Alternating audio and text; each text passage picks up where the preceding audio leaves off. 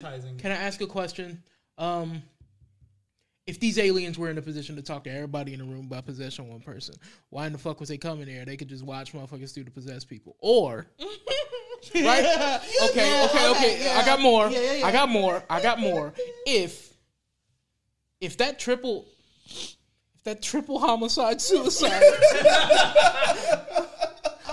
If the only reason why those kids died is because the mom was in the way after he blapped her dumb ass, how come the snipers didn't just shoot his ass? Like that was a fucking 45-second scene where he smoked her dumb ass and then he aimed at running babies. I'm like, what the fuck? I don't have a clear shot. It was like the hostage is out of the way. I still don't have a clear shot. The window's in the way. Put his dumb ass down like, oh yo. The last sniper, I thought the last sniper said he had a shot.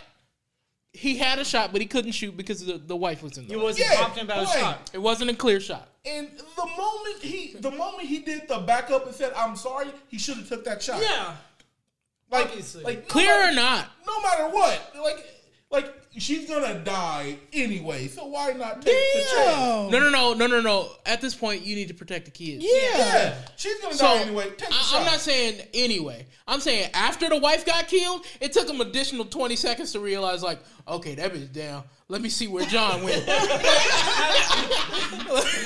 Don't run. And don't you run from me. He should have got shot 77 times. The cops went in. He's like, what the fuck? They didn't rush the building or nothing. They just let him put everybody on the ground. The wife's dead. Hey, the Negotiator was made in like the 90s, right?